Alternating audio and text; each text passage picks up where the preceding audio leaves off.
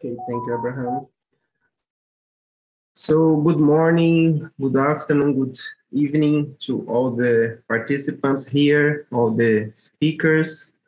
We are starting right now this webinar, Water and Spirituality for Climate Adaptation. It's a great pleasure for us to be here with all these known speakers on the theme, leaderships from their traditions, from their religions, to speak a little bit on this theme of water and spirituality for climate adaptation. So my name is Sérgio Ribeiro. I'm from the International Center on Water and Transdisciplinarity, CIRAT, and I'm also part of the board of the International Scientific Committee on Water and Heritage from economies. Yeah? economies is the International Council on Monuments and Sites.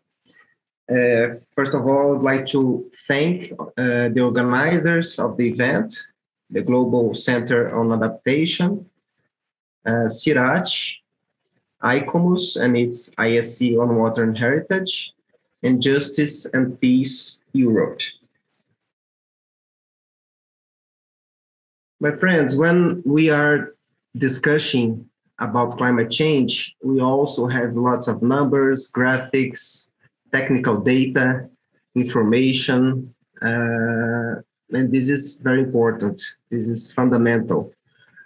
We are going to have in a couple of weeks the COP26 in Glasgow, where leaders from the world are going to discuss about the climatic future of the planet, of humanity, and all the beings.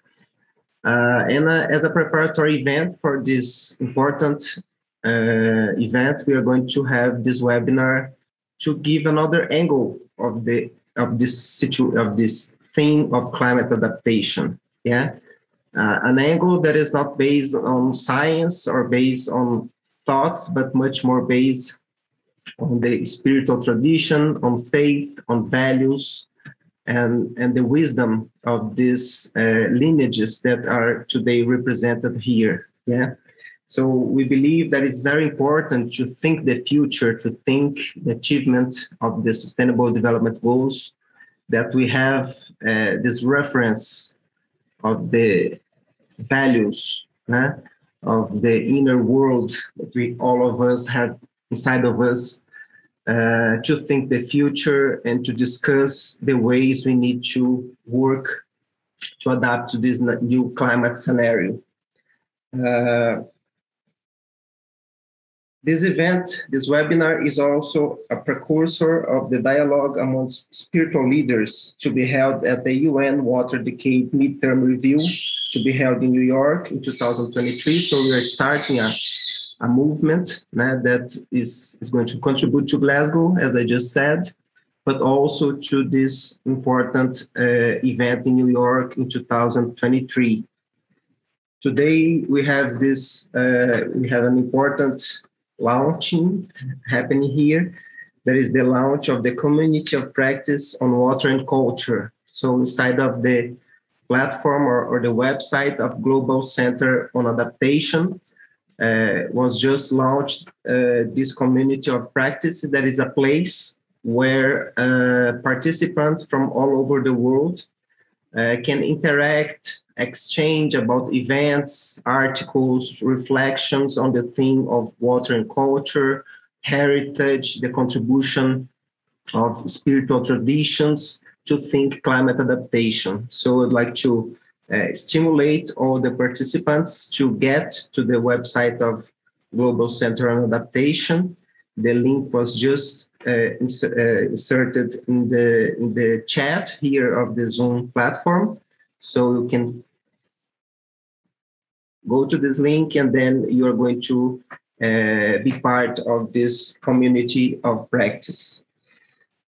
Regarding question and answer, the participants here can see the lectures in the webinar, but the other participants that are not speakers can interact through the chat, inserting their questions, comments, and the organizers of the event are going to select, and we are going to have in the final part of the webinar a moment of interaction where I'm going to read some of those questions and the speakers are going to answer or comment the points. Okay, so I think we can start.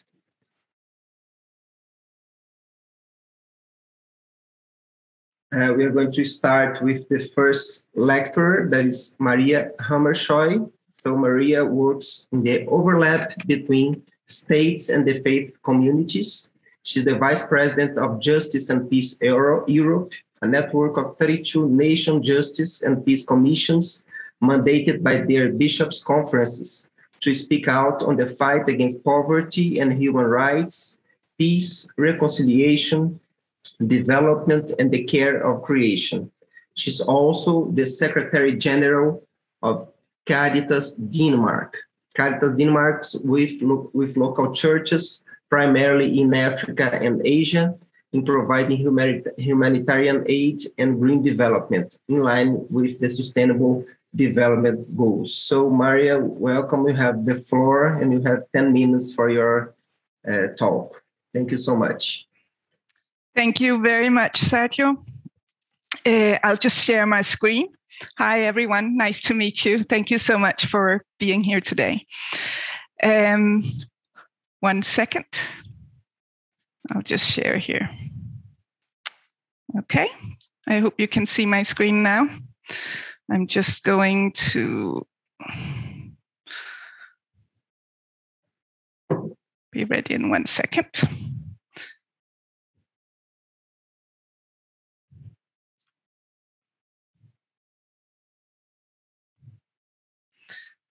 Cool.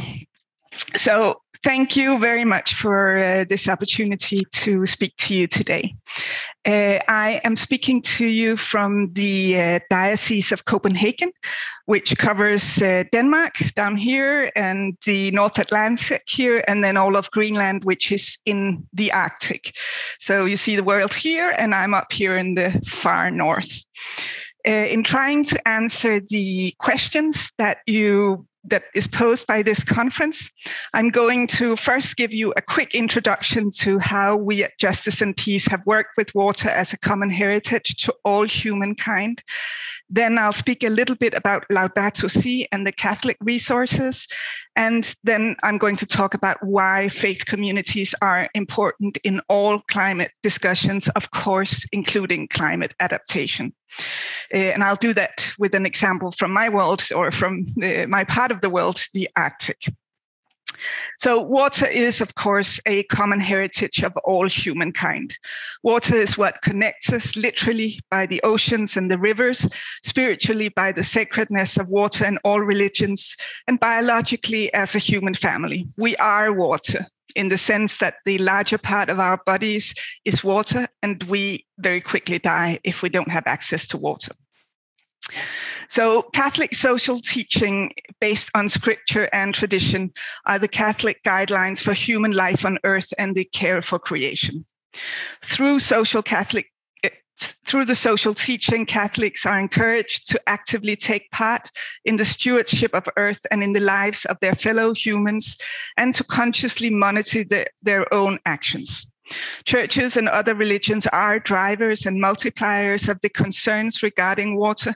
And since 2018, Justice and Peace Europe has addressed water as a common heritage in 2 themes. One is water, the source of life, human right and responsibility for Europe.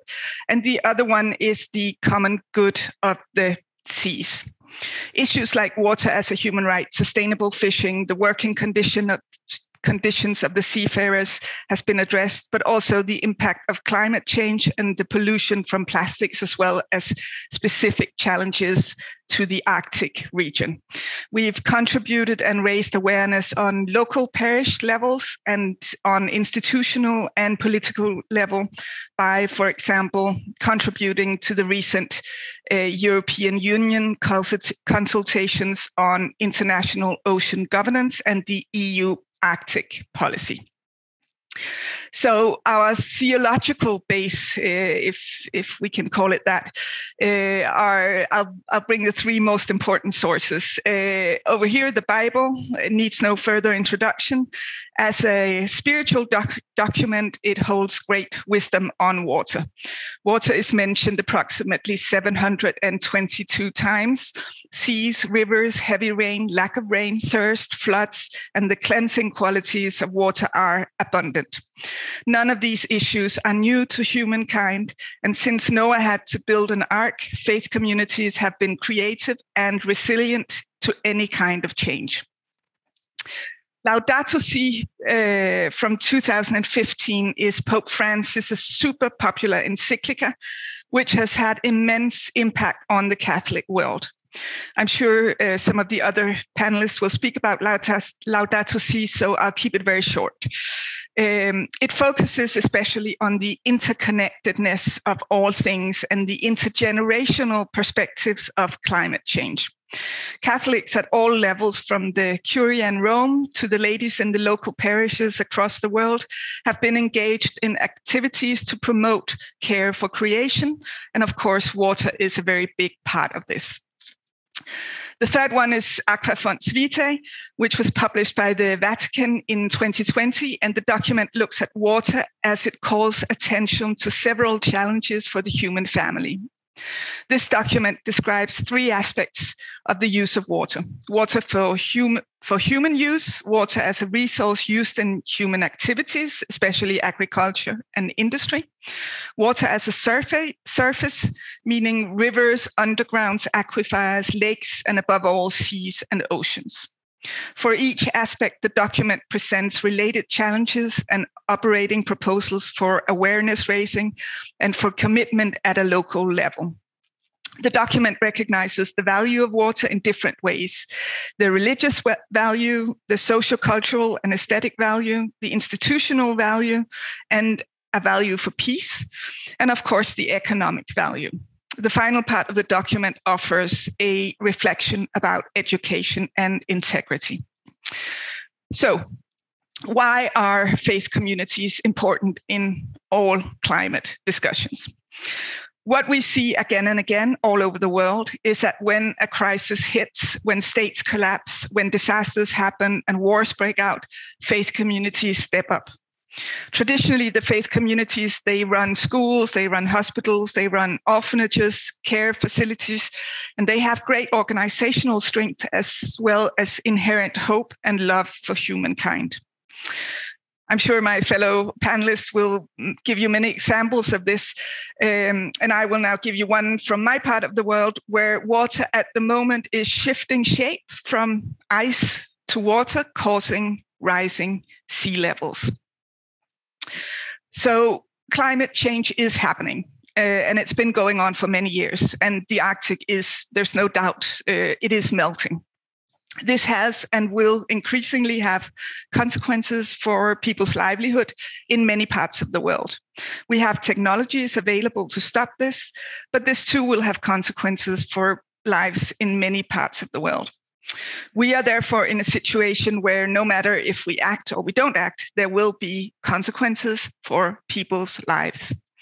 Thus, the Arctic represents a special challenge for the human family, since it requires a global collaboration and it requires going beyond self-interest. The benefit that humanity will be able to draw from technological progress completely depends on the degree to which new possibilities are at our new possibilities at our disposal are being employed in an ethical manner. Faith communities are not exactly known to be first movers, but the major world religions have accumulated thousands of years of reflection on humans as caretakers of Earth, as well as ethical and moral reflections on new technology and large-scale risk. These reflections are actively in use across faith communities. Quickly, before I end, 3 principles that I think are important. The first principle I want to bring I want to mention is the universality of the Catholic faith. In discussions at the political level of countries and regions, politicians, obviously and rightly so, represent a local community or a country. But the discussion on the Arctic must be universal in its approach, considering everybody in all countries affected. And there are countries across the world that are looking at complete extinction in about 30 to 40 years because of rising sea levels. Faith communities can be that universal voice in discussions otherwise rooted in local politics. Second principle I want to mention is the principle of the common good. The guiding star of any reflection must be the value of the common good and the protection of the dignity of the human person. Related to the principle of the common good is the principle of the lesser evil. This means that if you're in a situation where the outcome may not be great or the common good is not attainable, you must decide which option represents the lesser evil. These are extremely difficult discussions to have, but relating to climate issues, this is often the situation we will end up in. Final principle I want to mention is the preferential option of the poor. This principle means, in very simple terms, that if one of us is poor or ill or otherwise vulnerable, then that should be our focus and priority. We must leave no one behind, and we cannot thrive as a human family if we do not treat our poor brothers and sisters well. By extension, the poor is the one who has no voice or advocacy, and that also means the unborn or the next generations. Most faith communities can and will focus on the poor and the voiceless and will give them privilege in these discussions. So, to finalize, what is needed to adapt to the climate changes caused by changes in the Arctic is large-scale political will and cooperation, but change is impossible without a process of introspection, conversion, motivation, and education. Before I pass the word to the next speaker, I will quote Francis, who recently concluded a conference by affirming that a better world is possible thanks to technological process if this is accompanied by an ethic inspired by a vision of the common good, an ethic of freedom, responsibility, and fraternity, capable of fostering the full development of people in relation to others and to the whole of creation. Indeed, a new dialogue on how we're shaping the future of our planet is much needed. The conversation must include everyone, and the faith communities have a lot to offer. Thank you very much. Thank you so much, Maria.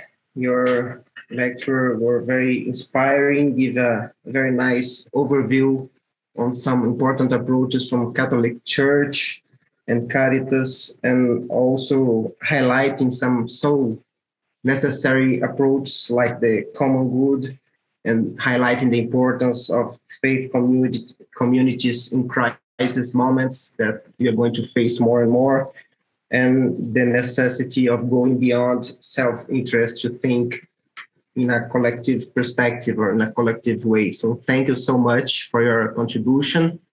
I would like to invite the next speaker, that is Mona Polaka and Austin Nunes. So Mona Polaka serves as a co-secretariat of the Indigenous World Forum on Water and Peace. She has been an invited speaker to the 2020 Symposium on Water and Culture, International Heritage Water Culture Conference in 2019, and the Great Water and Heritage Forum in 2018, presenting an indigenous worldview on water. Mona is a founding member of the International Council of 13 Indigenous Grandmothers, which is an alliance of indigenous women from around the world who are upholding, preserving, and protecting the earth-based medicine, indigenous practices, and beliefs. Her tribal lineage is of the Hava Supai, Hopi, and Tiwa tribes.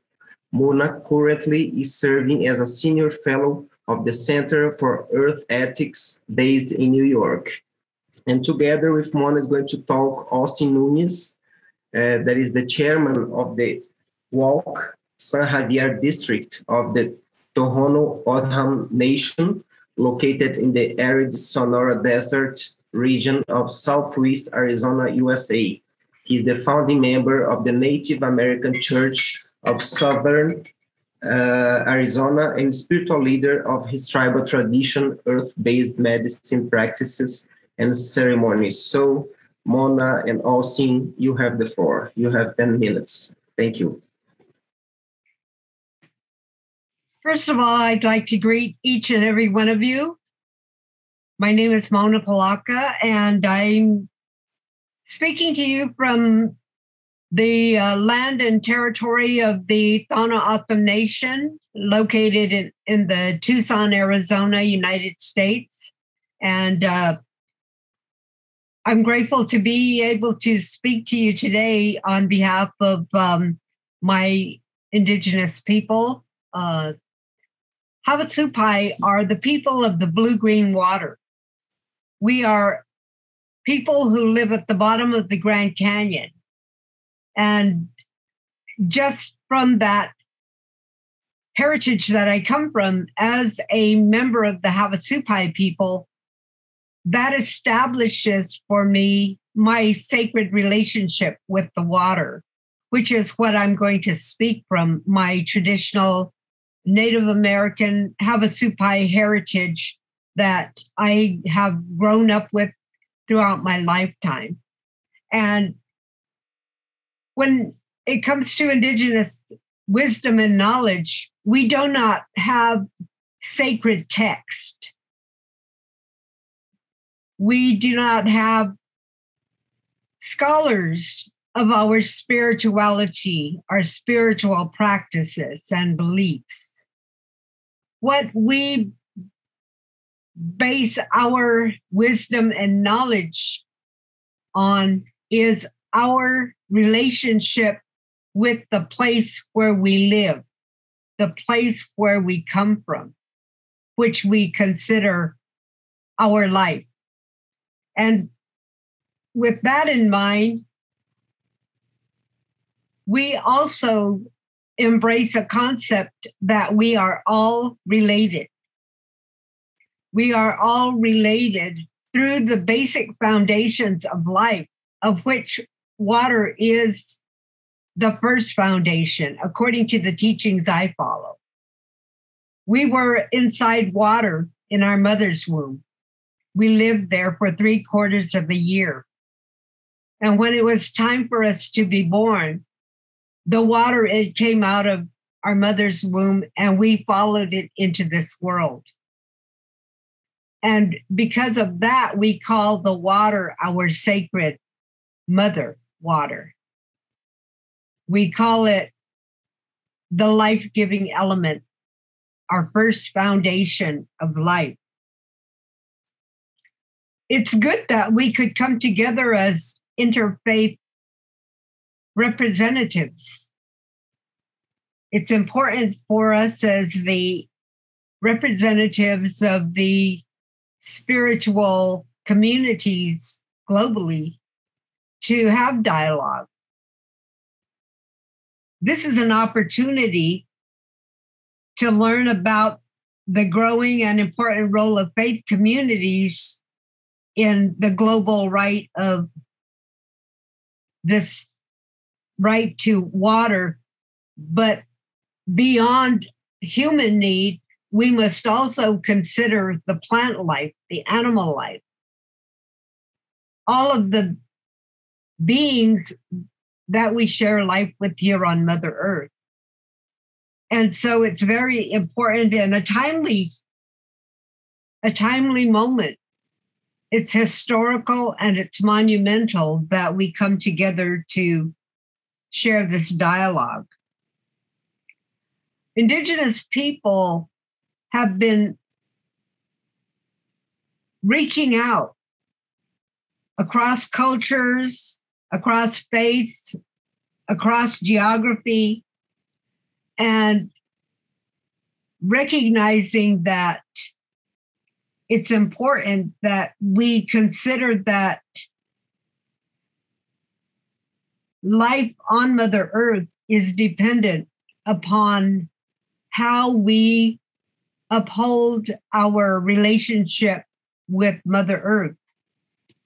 That the long history of our efforts of the indigenous people has been to maintain a sense of balance where we live, and especially in relationship with the water. I've found in my work as the International Council of 13 Indigenous Grandmothers, I've found that most world religions, or all the world religions that I have come in contact with, have a spiritual connection and spiritual teachings about the water. And that the water is a blessing, and water is used as a blessing. In my teachings, when I come upon water, it's important for me, for my well-being, and spiritually, mentally, emotionally, physically, to acknowledge the water in a sacred manner, to approach it with respect and humility, to introduce myself to it, and acknowledge that it is my life. And so this is a practice. And in our ceremonies, we have time where we take a moment to acknowledge the water. We have a time, we take a moment and we sprinkle the water on Mother Earth as an offering to the Mother Earth, as an offering to all of life on Mother Earth. It's not just for me, it's for all of life on Mother Earth. And these are simple, basic practices that Indigenous people have been carrying forward. The Indigenous people have practiced what I'm calling water ethics. And in water ethics, we have a practice of honoring and respecting and valuing the water. And it's very important that we can join together as one of our Native American leaders, Chief Sitting Bull of the Lakota Nation, said, "Let us put our minds together and see what life we will make for our children, our grandchildren, our future generations, the ones we will not see." And it's also important for us to consider that we have to be an adaptive civilization, and that we have the ability to make change. We have the ability to look at how our waters are actually finite, to look at how our waters over time, especially with the climate change, is becoming more and more scarce in some places. And over 80% of the world's biodiversity is taken care of by Indigenous people. We as Indigenous people have not left the place where we originated from. We have constantly resided and lived in the places where we say the Creator put us, our home. We have this concept that we must take care of this place, the place where we have our water, the place where we have our land, and from which we have our food sources, and have relationship with the plant medicine, with the animal life, with the water life, that we have this relationship and we say we are all related. And again, that extends beyond our villages, our little communities, our tribal nations. It extends all around the world, all around Mother Earth. So it is very important for us to continue to move forward. And we as Indigenous people are calling for the acknowledgement and the protection of our water sources as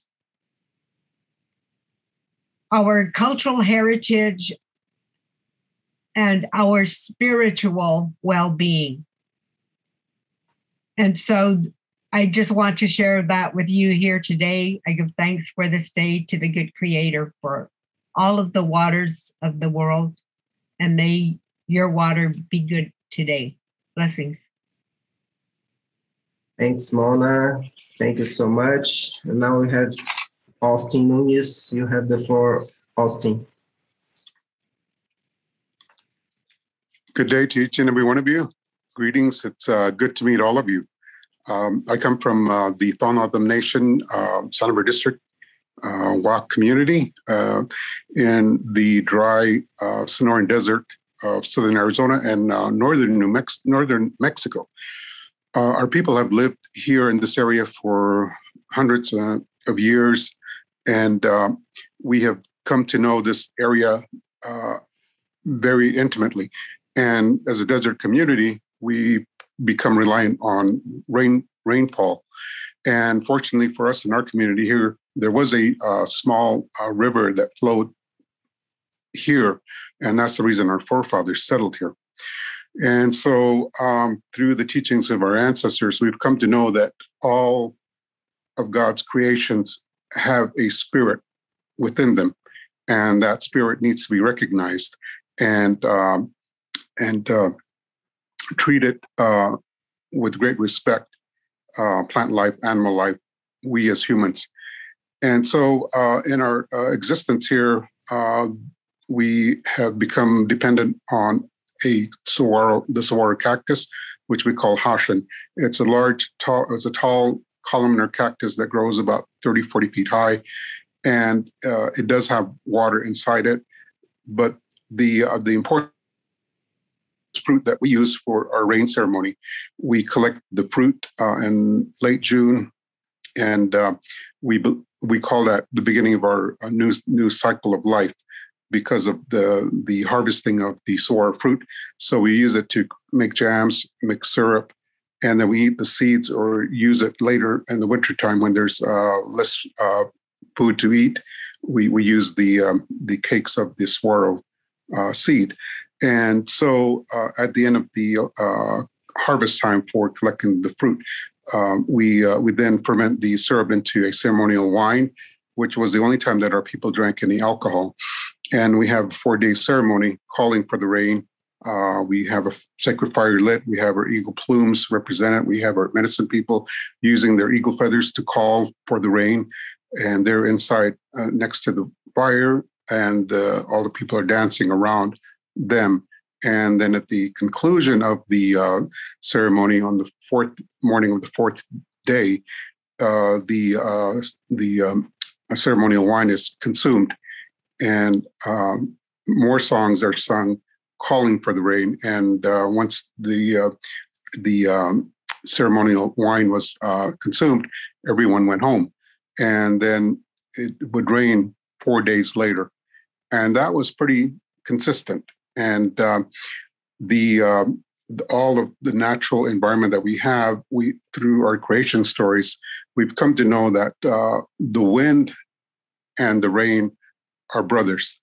And there's a whole story to that which I don't have time to tell, but I just want to say that when the wind comes, it brings his brother the rain, and the rain is blind, so the wind can see where they're going. So when the winds come, and we know that at least in the summertime that the rain is not far behind, and once the wind comes through with all of the dust and kind of settles, then the rain comes with all the thunder and the lightning, and this is what we call our monsoon season. So once those rains come, then we have the floodwaters to use to irrigate our crops, especially in the more drier parts of our Tohono O'odham Nation reservation. And in here here at Wak community, south of us, it's dry there because the river is further away. So we realize that with climate change, the cycle of these rains is very inconsistent. And we're fortunate that just this past summer that we had very good rains. In the last 3-4 years, we only had 1 or 2 occasions for rain to be blessed with rain. And we realized too that here in this region, we are in a drought, and it's been going on almost maybe 15, 16 years. So when we use the water, we always ask for its blessing, we pray for it, we ask for its abundance, and we use the water as medicine. And we know that we cannot exist without water. And we know that in planting, we've always had ceremony. We pray prior to planting. We have planting songs, and then as our people plant the seed in the ground, we pray to the seed. We ask the seed for its bounty, and then once harvest time comes, we again have prayer for harvest, and we have harvest songs, and then at harvest time we share the crops, the abundance of crops with our relatives who are in the more drier regions. And so this cycle of life that we had prior to the introduction of all the modern convenience, plumbing, the electricity, we lived in harmony and balance with all of creation. And so we continually educate our children to look towards that, to really assess, do they really need these conveniences that we have? We realize that there are positive things with these new technologies, and we appreciate them being with us today. While at the same time, though, as Indigenous people, we still rely on where we came from and who we are, and recognize that we have been placed here in this part of the world by our Creator to take care of the natural resources here, much as other Indigenous populations have that same kind of thought and care for their environment. So we continually pray as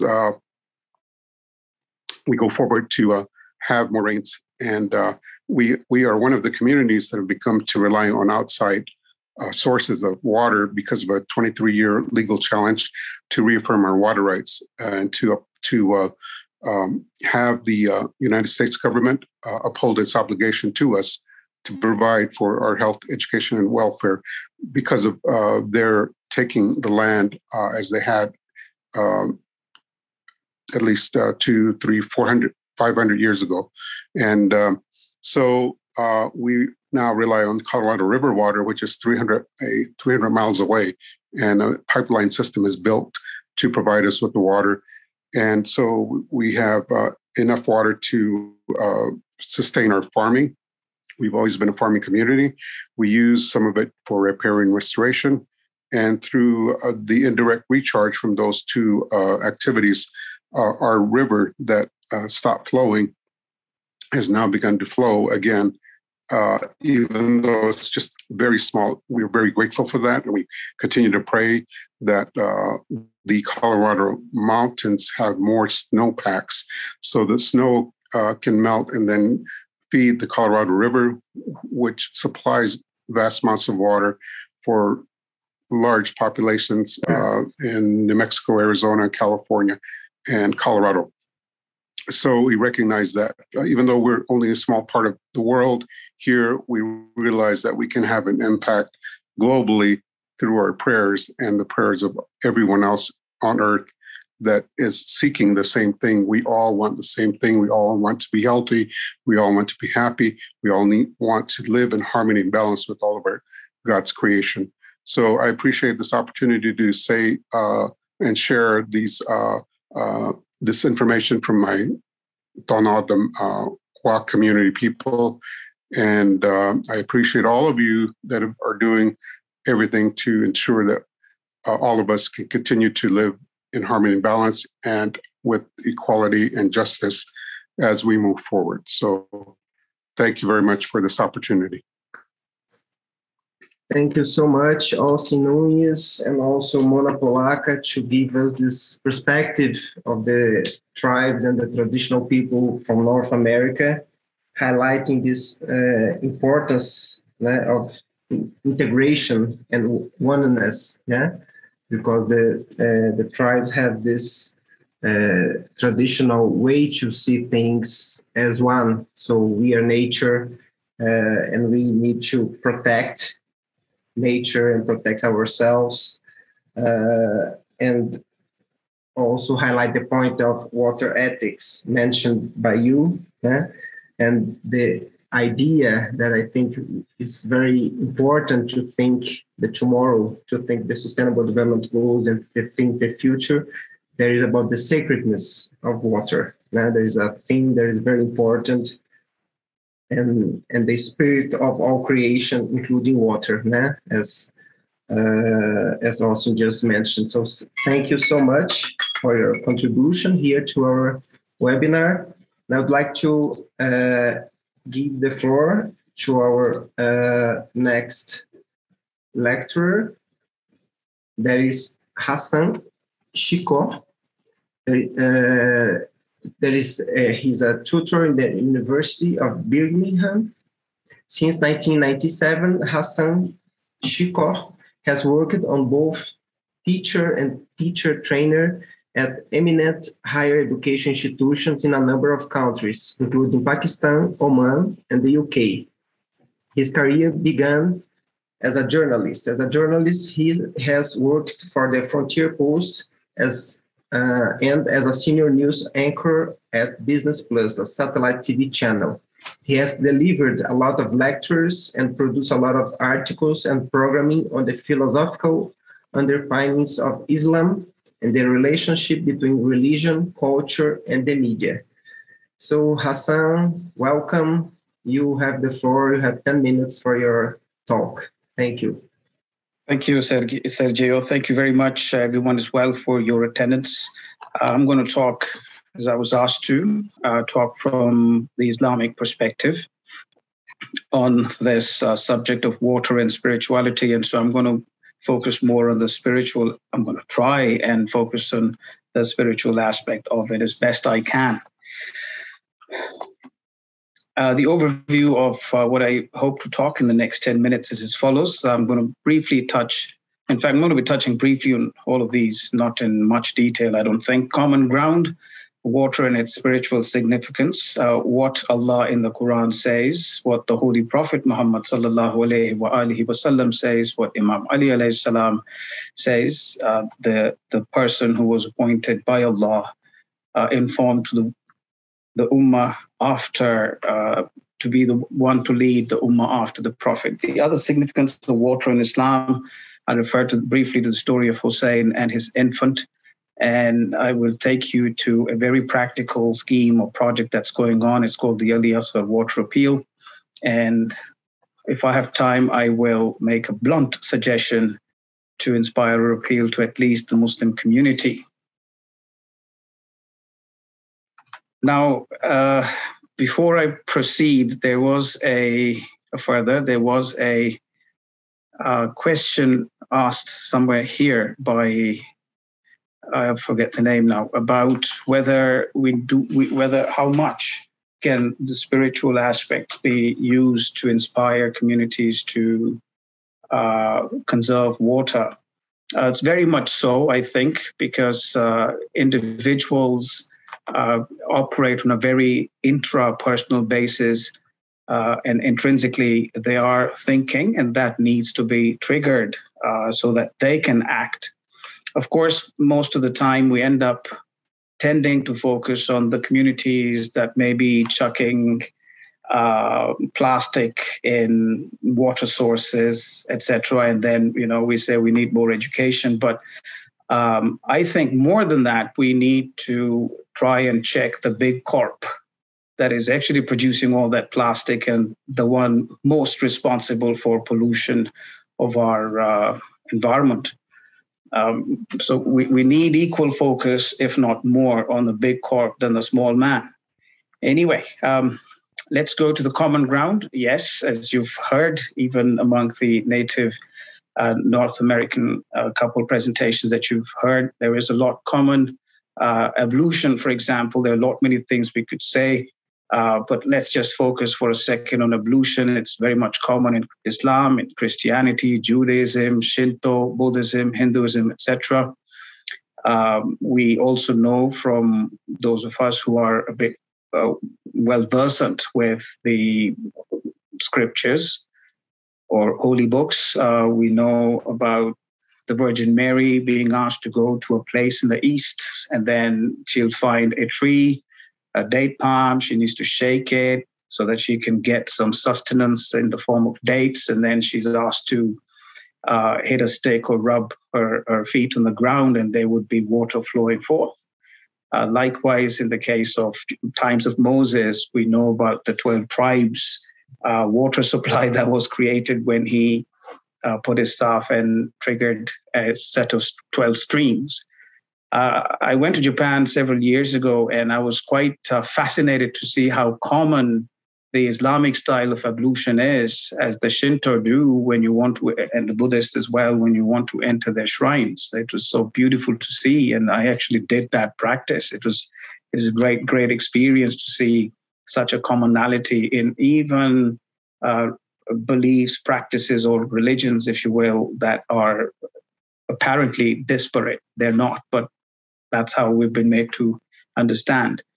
In Hinduism, we have the holy bathing that people do. So we've got a lot of commonality across the world, and that's what we need to exploit. Now, if we take an example here, which is quite fascinating to me, Prophet Muhammad, I'm paraphrasing, said, "Do not wipe off the ablution water from your skin with a cloth. Let it dry on its own." And I've always wondered why. And several years ago, there was this report or study by Masaru Emoto, and he talks about the effects of positive words and thoughts on water. He does this experiment. Probably a lot of you are aware of it. And he sees how the water molecules change shape when there is a positive environment or there is a negative one. Now, scientists have said that is pseudoscience. If it is, fine. I think we need to do more research. But if it is true, which probably is, because I'm sorry, I don't yet know your name, so I'm just going to say the gentleman who was talking about they pray before they plant, but they pray for rain and all of that. So these things do seem to have an effect on our environment. So it should have or would have an effect on water. And what I would ask is for more, in order to make individuals make a move. Like Maria said at the onset, people of faith take their time to become active about sorting things out in their environment, which is very true. So I think if we want to appeal to those kind of people, we need to put some scientific research in this aspect, whether water does change its molecular structure, if there is a positive prayer or a prayer being said. And then that makes me understand why the Prophet of Islam said, let the water absorb into your skin, because while you're performing ablution, you would have been saying nice words, good prayer. So I think that's the kind of thing that would inspire people to be a bit more conscious of water conservation. All right, I'll proceed to the next slide. Now, while that's the common ground, let's focus on what the Quran says. The Holy Quran says, Allah in the Holy Quran says, have you not seen that Allah created the heavens and the earth in truth? So what basically he's trying to say here is that I created everything by way of justice. And what is being claimed in that is haqq, it's the truth. Now, why do I mention this? We'll see in the context of the following verses. You see, I've got this word Allah created written in blue, and then the words we send as well in the next verse from Surah Hijr, chapter 15, verse 22. Allah says, and we send the fecundating winds that cause the rain to descend from the sky, therewith providing you with water to drink. And it is not you who hold its reserves. Now, we might see here Allah being like a jealous God, and I don't intend blasphemy, but this is what some critics say. You've got a very jealous God. Now here, there's what I understand what he's trying to say is, you're not the one who owns these things, the systems of the world. I am the one who gave them to you for free. So be generous with them and don't be arrogant when you walk on the back of the earth. So remain humble and share and be conscious that I created things with justice and I gave provisions. I made provisions for your sustenance and your existence. So do not mess it up. You're not the one in control of them. Likewise, if you look at the second line of the second verse, and it is not you who hold its reserves. Now we can see from here that Allah has made, or God has made, provisions at least on the surface of the earth, on planet Earth, for containing water as a reservoir for us to go to draw water from, etc. Now, if we look at what's happening in India, for example, if we come to the practical aspect of it, what's happening with the Adivasi land, bauxite is being taken out, for example, and other minerals that then make the mountains porous. That means the water doesn't get retained in those reservoirs, and effectively they create floods. And then when there is no water in reserve, there is drought and what have you. So I think here we see that we are being reminded, because you see the Quran it calls itself, it's a reminder. So here it's constantly trying to remind us to preserve the earth, be conscious of the fact that we are here on a temporary basis and we don't own these things. So we must be careful so that others can have a right to the same things as well. There are further verses about the water cycle. It's reminding again about how the water cycle actually occurs. And Allah says, we sent rain down from the sky in perfect measure. And in another verse in Surah Zukhruf, it says, it is he who sends the winds, who sends down rain from the sky in perfect measure. So according to scientific facts, let's reconfirm if this is not truth, because there are so many figures that I was getting on the internet. At least 16 million, or approximately 16 million tons of water or vapor is exchanged every second on planet Earth. So you see, it's talking about a perfect measure, and I relate it with the fact of Allah saying here, I created the heavens and the earth in truth with justice. So you can see there is an equal perfect measure there. Proceeding, unfortunately, what we notice across the world, and like I said, I'm going to be straightforward, and this is with a positive intention. What I notice around the world is that when, for example, Muslims are performing their wudu, which is ablution in English, they waste a lot of water. And the Quran, the reminder is very, very clearly saying, wash your faces and your forearms to the elbows, wipe your heads and your feet to the ankles. He intends to purify you so that you can be thankful. But what we do is we run the tap at full blast, and that's a lot of water resource being wasted. And Allah again reminds people saying, "O children of Adam, eat and drink, but waste not." And I've posterized this so that we don't recognize the person at all. But if you might notice, there is the tap running while the person is performing his ablution. Now, these basic things on an individual level need to be reminded to the people before we proceed with looking at the greater scheme of things. It's these small acts that are going to make a difference. One of the most fascinating hadiths or sayings of the Prophet that I know of is this one. And I think this is the tip of the iceberg, or it epitomizes the entire concept of water conservation. We don't need to import experts when you've been given such an amazing singular statement that is so meaningful. Do not waste water, even when you're performing ablution at a stream. I mean, this just reverberates if you think about it. Imam Ali alayhi salam said the next in line after the Prophet Muhammad, when the good doers will be rewarded on the day of judgment, the beginning will be made with those, i.e. beginning of giving the blessings will be given to those who serve water to a thirsty person.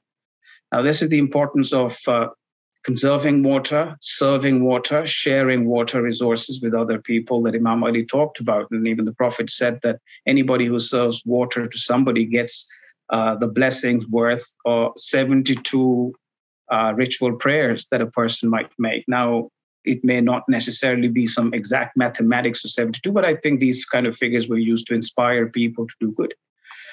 Now, that takes me this bit here where the beginning will be made with those who serve water to a thirsty person. It takes me to an event in history, the other significance of water in Islam, where the grandson of Prophet Muhammad, Imam Hussein alayhi salam, along with his 72 companions, was martyred thirsty in the land of Karbala. And it was not only these men and children that were killed by the enemy who had blocked his access to the river where the battle was taking place in Karbala, but they also murdered his infant with a 3-pronged arrow. And what Imam Hussein was trying to do was take the child to the enemy to say, okay, you got a problem with me, fine. But this child who was barely 6 months or a year old, an infant, at least give him some water. He hasn't had it, let's say, for a day, for 3 days, whatever the number. But in the thick of a desert, you can well imagine what level of thirst there would be. But they still murdered the infant. Now, this happened approximately 1,400 years ago.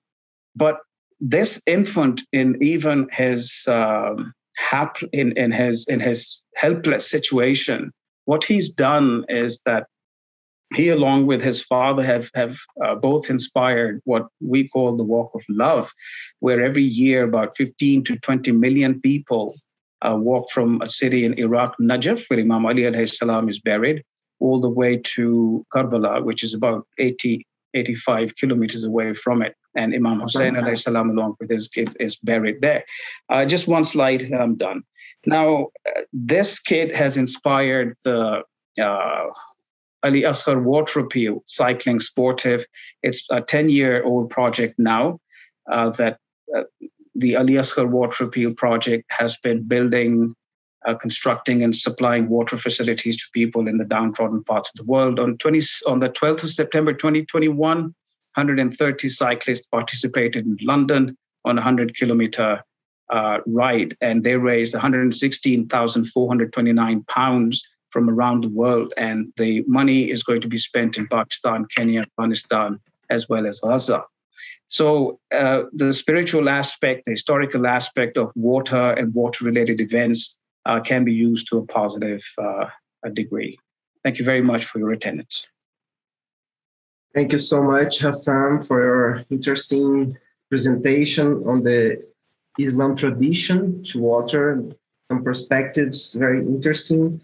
First of all, remembering the sense of this common practice of ablution in many traditions, but also calling for people of faith to become active in environmental issues. That is very important. or if all the traditions can have this possibility of inviting their participants to cooperate and to help to adapt to this new climate scenario, would be something really amazing and important and relevant.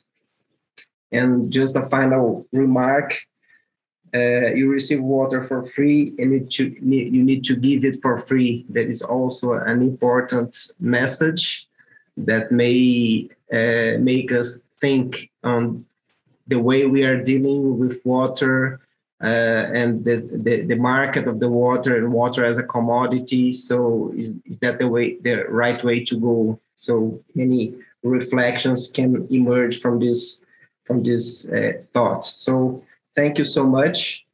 And thank you. Thank you, Hassan. And then to advance on our webinar, I would like to invite Valerian Bernard. Valerian Bernard is in the NGO representative of the Brahma Kumaris to United Nations in Geneva.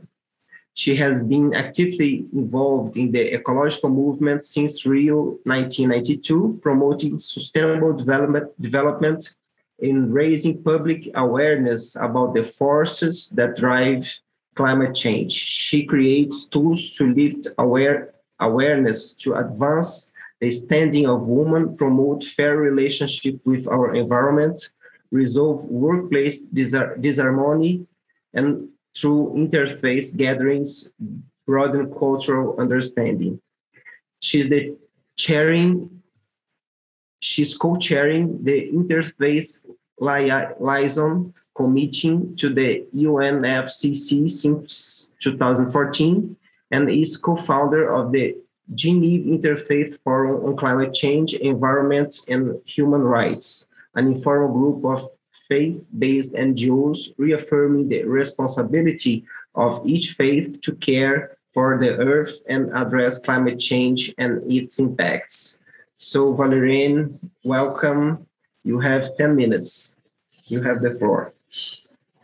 I thank you very much to Sergio, the organizers, and also all the panelists that have been talking before me, setting up such a powerful atmosphere of spiritual vision. And it's always an advantage when you talk next because you don't need to repeat what your friends and colleagues have been saying. So in response to the questions that were posed to us, I would like to ask all of you a question. Could it be that we have forgotten the sanctity of life, overlooking what's the most important aspect of each human being? That is the inner being, the spiritual being. Within the Brahma Kumaris tradition, we understand that, yes, the vehicle of the body is absolutely vital, important, and sacred, but it's the living being, the soul, the spirit, that's life itself, the life force. In today's world, our heightened consumerism and materialism has had terrible impacts, and we've moved away from the understanding of the life force completely. And as a result, lost values for even our own inner being, our own spirit. Equally, there is no respect for other forms of life, and also no respect for other human beings. So perhaps let me share with you that I think this may be the basic cause for the problems we're facing today. So once we understand this root cause, it's fairly easy to rectify it. And when I say easy, I mean it is because the solution doesn't cost money, doesn't need financial approval or government. From the governments, the solution becomes a question of individual, personal choice and a decision that I'm going to turn things around in my life 180 degrees. Simply by the change of consciousness, the change of awareness, and living in the awareness of my own spiritual identity. because from there, then our relationship with nature will completely change. In our historically in India, there is the understanding that we have a relationship with the 5 elements, a little bit like the indigenous vision that was shared with us. So one of our practices is to serve the elements, because we understand that having lost awareness, we've kind of taken them just as resources to satisfy our own desires or greed. Or now it's time to also understand that being at the heart of the capacity to change, we can really have a different input.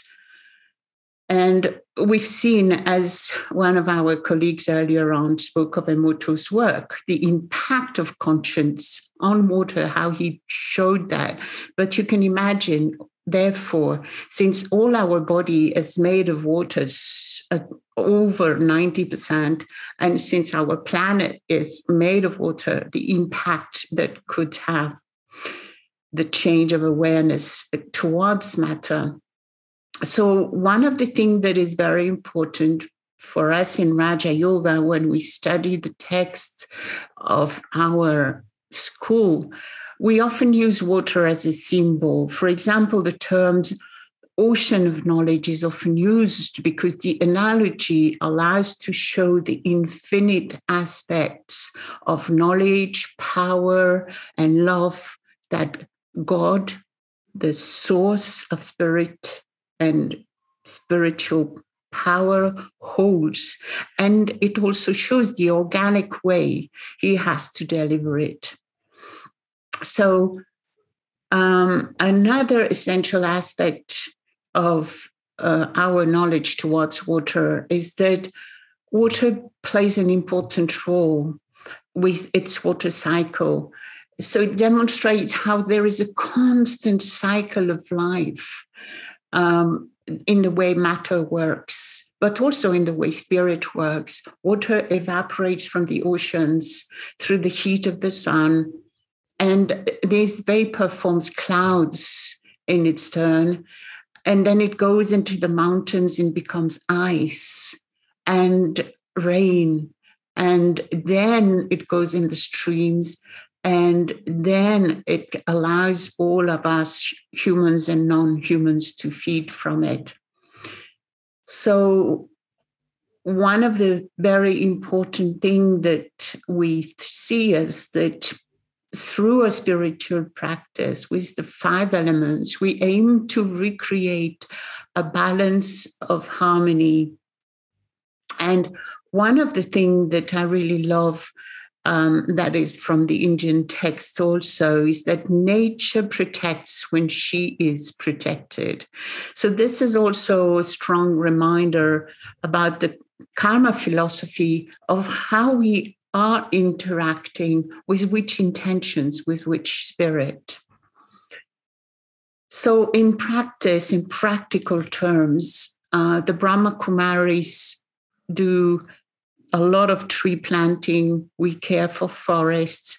We are also in our headquarters doing amazing water management work and purification.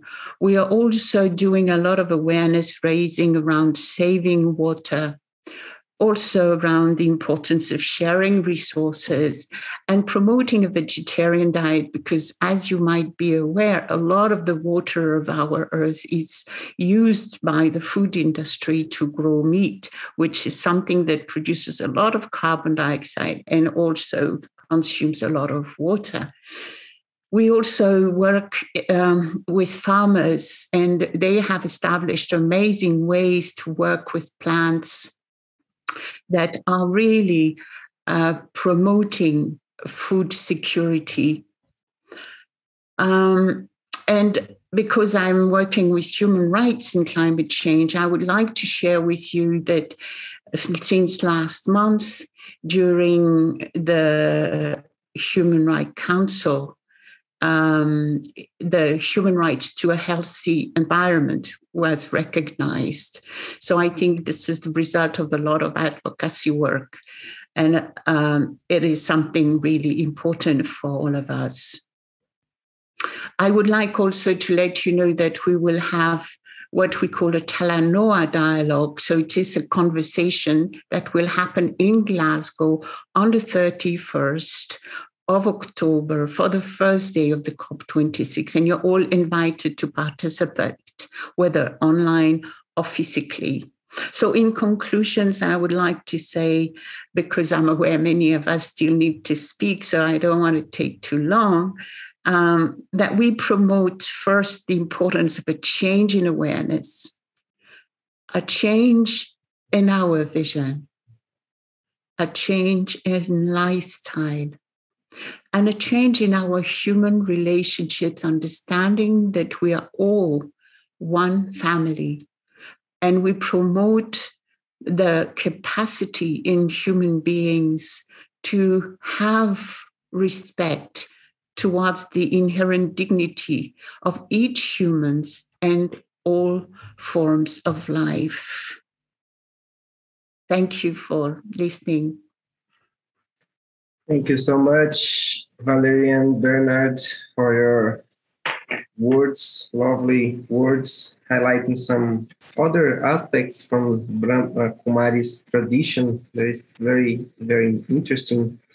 And starting with the sanctity of life and the respect for other forms of life as something that the traditions can give as an input to think climate adaptation. So it's not climate adaptation only for human species or for humankind, but for all the beings, for the animals and the plants and so on, and also connecting to some habits like what we eat and highlighting the importance of much more and more people becoming vegetarian. Yeah, considering that lots of water is produced for food, is used for agriculture purpose to feed animals. Yeah.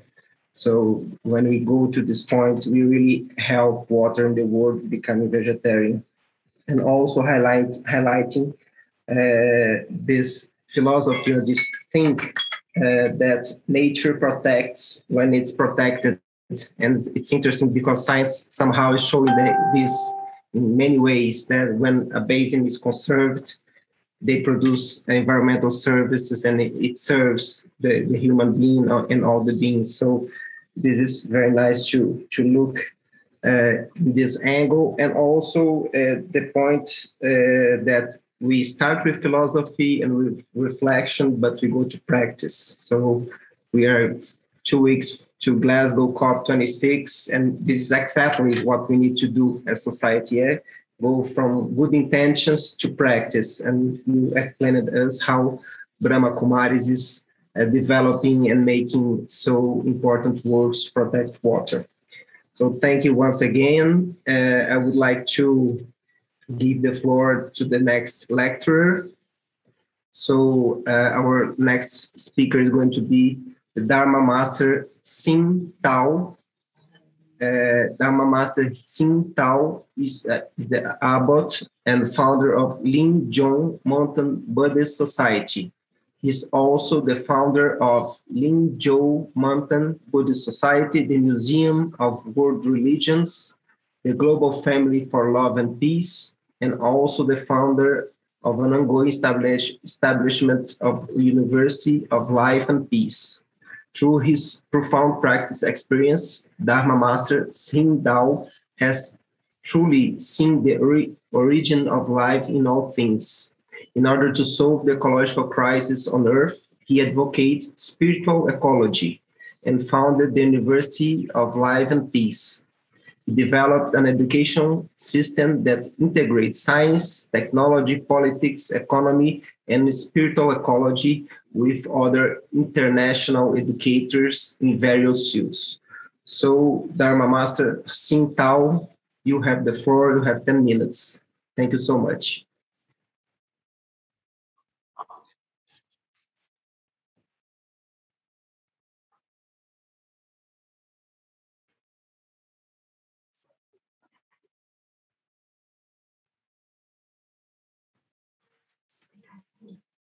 可以吗？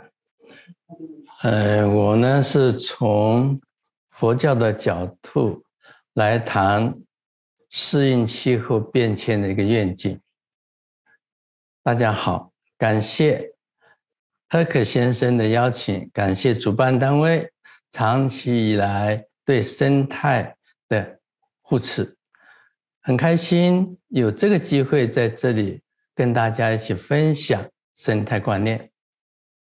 佛法是回到灵性的本来，了悟万物是同根同源，生命共同体，所以呢，可以超越世间的物质现象，再由本具的我们灵性发出大爱，慈悲大爱。生态就是灵性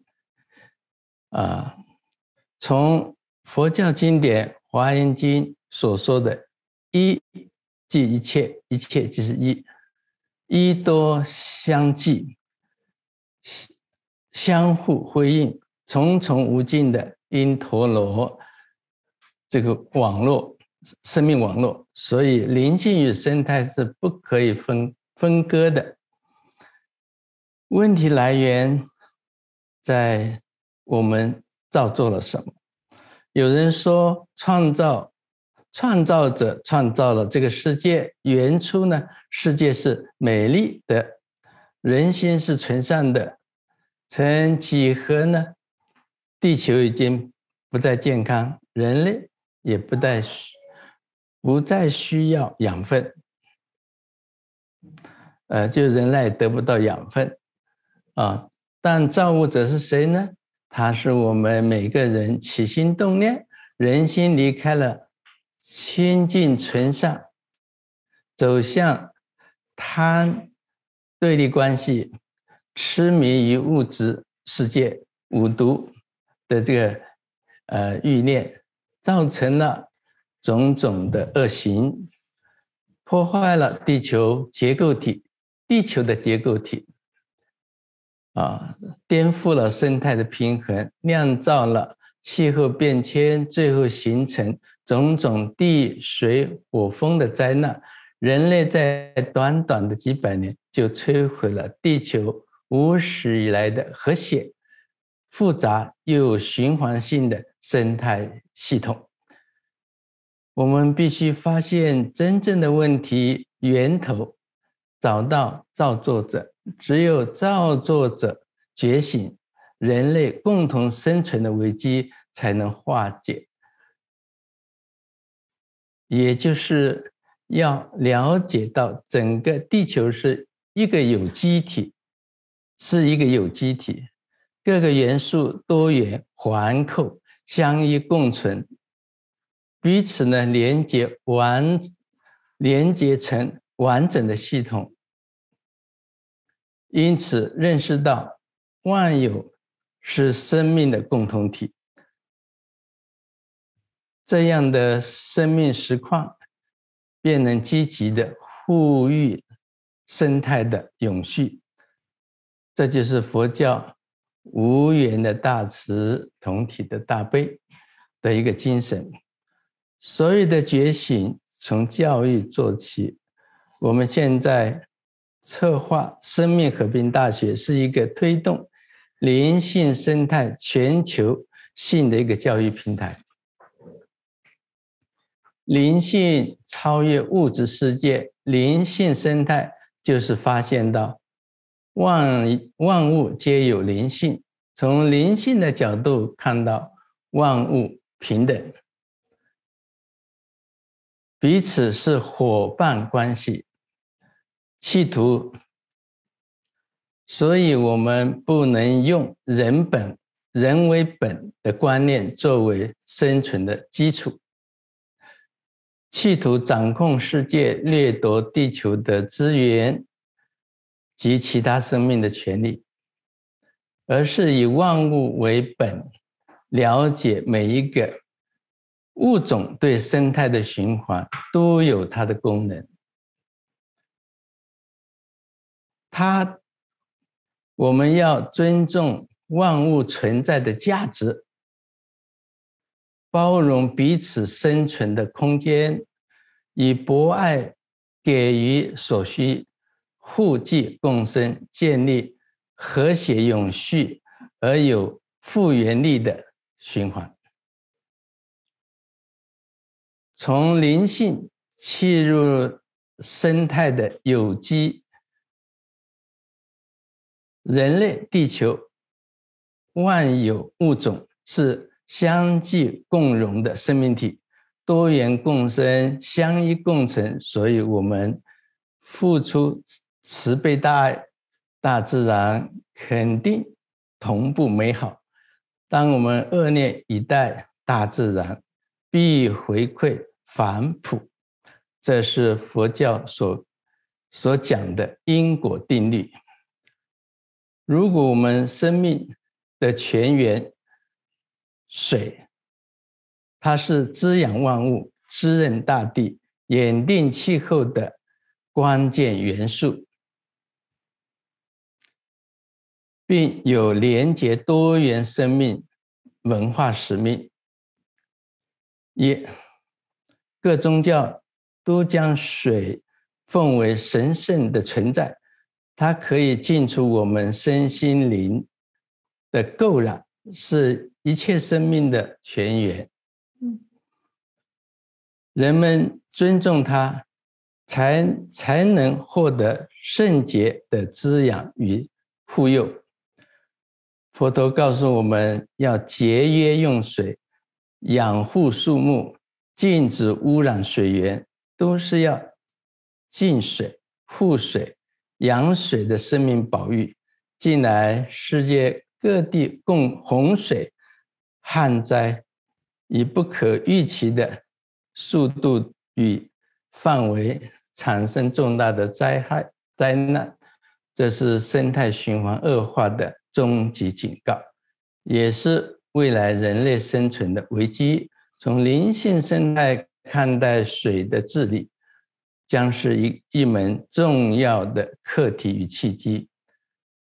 灵性生态的表达是，灵性就是生态，生态就是灵性。我们将透过大学教育的平台，把灵性生态融合到各专业领域，达成跨界合作，以及产生建立于知识与灵性觉醒的行动。宗教共通的灵性就像水一样，灌溉多元连结、共济相依的生态，引导我们一起爱地球。人类从灵性生态的角度出发，将会自觉自律地转换目前生活方式，放下私欲的武器，停止所有的掠夺与战争，透过集体爱地球的一个动力，让地球可以呼吸，可以得到滋养。让我们在此邀约大家，我们一同建立一所为地球、为一切生命而筹建的一个大学。在为地球、为一切生命而筹建的大学。祝福大会顺利圆满。让我们一起走在爱地球的觉醒道路上，让地球平安、生态永续。也感恩爱地球的同伴们举办这一场活动，感恩我们这个生态的 Parliament。Thank you. Thank you so much, Dharma Master Sing Tao, bringing us this perspective of the Buddhist tradition, and once again the oneness and that everything is connected, and water makes this connection in nature, yeah. And this philosophy that shows the same way is really something very inspiring. I highlighted some points here on your talk regarding that we are all connected, and unconditional compassion, that in practical terms, maybe coming from a more material perspective, the water needs to be to all the beings, not only for the ones that have the money. It's for all the beings, and also not only for humans, but for animals and plants as well. And highlighting this connection, there is no difference between ecology and spirituality, and spirituality is ecology, is all the same thing. This is all connected. And how can we give the next step and include this content and this internal perspective or approach to the children, to the education, and this invitation for this beautiful work on this university for peace and ecology. So thank you so much, Dharma Master Sing Tao. And here in the flow of our webinar, I would like to invite our next speaker, that is Iberê Guarani Imbiá. He's a leadership from the Guarani people in Brazil. Iberê is an indigenous of the Imbiá Guarani people. He is a doctoral student by the graduate program in social anthropology at the University of Brasilia. He was a professor of social theory at the University of Acre and professor of interpersonal relations, ethics, and citizenship under the National Access Program to Technical Education. He's also professor of sociology, philosophy, professional ethics, and education of traditional populations at the Laboratory on Interethnic Relations linked to the Department of Anthropology of University of Brasilia. And Iberê is also a reviewer for the Public Law magazine and a commissioner at Global Commission on Evidence to Address Societal Challenges. So Iberê, welcome so much, and you have 10 minutes for your talk.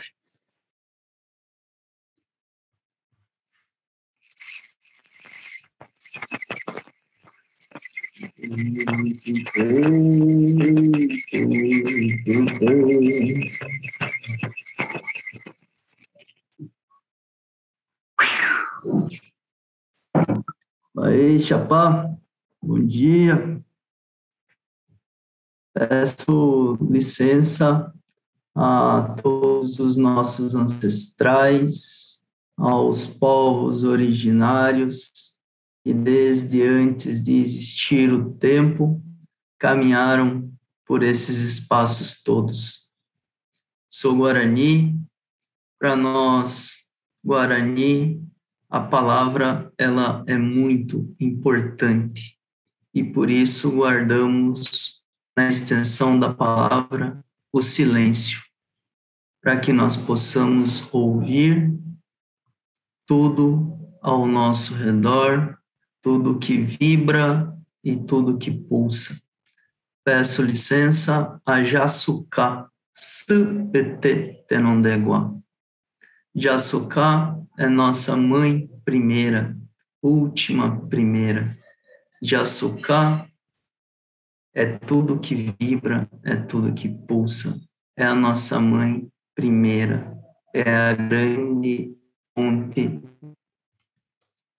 pura e cristalina de onde brota tudo e todos os seres, visíveis e não visíveis, humanos e não humanos. Meu nome é Iberê. Em Guarani, caminho da água. Assim nós caminhamos, aprendemos a cultivar o silêncio, aprendemos o nosso caminhar, aprendemos a contornar o que chamam de obstáculos. Nós somos água. Depois nos esquecemos disso. Para nós que estamos caminhando nesses tempos todos, o nosso sentido de caminhar é atravessar esse mundo, um mundo de desigualdades, um mundo de injustiças, e mostrar um coração puro e transparente quando atravessarmos essa terra das coisas que morrem. Nós, em nosso idioma, falamos Uvumbae Megua, Uvumbae Megua, terra das coisas que morrem. Nosso sentido é estar maduro como um fruto maduro. Um fruto, quando está maduro, nós falamos que ele está em estado de aguijé. Quando um pajé, um ancião, está maduro e pleno, e que nós não enxergamos mais o seu corpo, em que ele transparece a palavra última primeira, nós dizemos que ele está em estado de aguijé. Quando agradecemos a alguém, desejamos de todo o coração que ele esteja em estado de aguijé. Esse é o nosso caminhar. Mas nós caminhamos em um mundo de desigualdades. Muitas vezes podemos chorar. Queimam os nossos territórios, nos expulsam, queimam as nossas florestas, o lixo sufoca, a pata do boi magoa o solo. Nós olhamos para nossa grande mãe, sem termos como socorrer a vida, e mesmo assim buscamos estar com os nossos corações sem desejar e sem ter como inimigos. Cantamos todos os dias para acalmar o coração do colonizador, para que a sua sede continental não seja tão grande que ele comece a comer a si mesmo. E fazemos isso. Nós vivemos em um mundo, o nosso mundo, e aprendemos que todas e todos e todas somos parentes, como tudo que vibra e tudo que pulsa, como a nossa grande mãe, Jasuka Su-ete, de onde viemos, os nossos Ni-en, as palavras alma que habitam o corpo que nós vemos. Eles vêm de uma mesma fonte originária, e por isso costumamos dizer que somos todos parentes.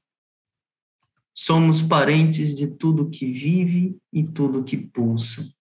Somos parentes de tudo que flui, de tudo que se desdobra. Somos parentes. O gavião é parente da serpente que se enrodilha, como se de si se desembainhasse.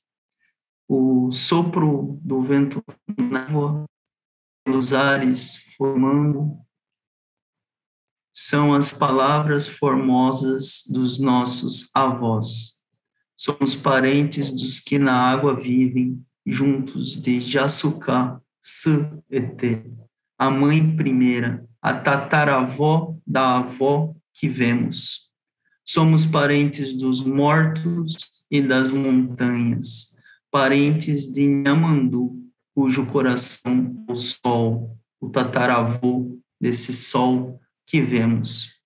Para estar aqui, para conversar com vocês, tive que andar muitos quilômetros, ter a internet. Lá fora chove, nossa grande mãe molha a nossa face.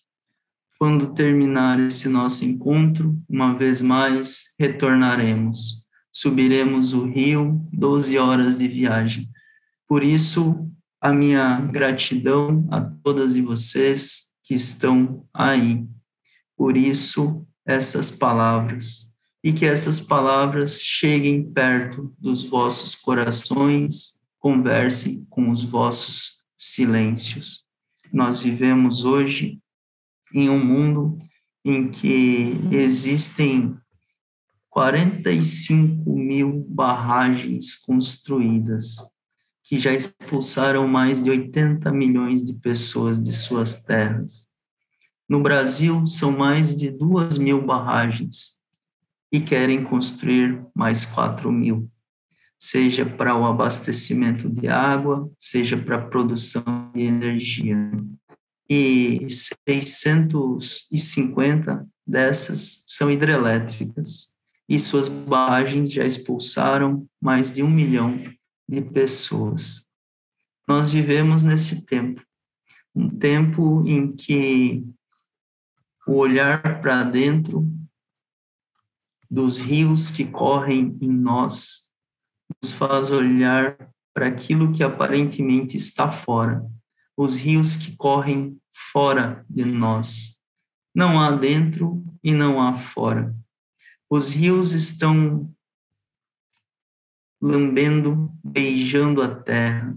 Os rios estão abaixo da terra e os rios estão voando.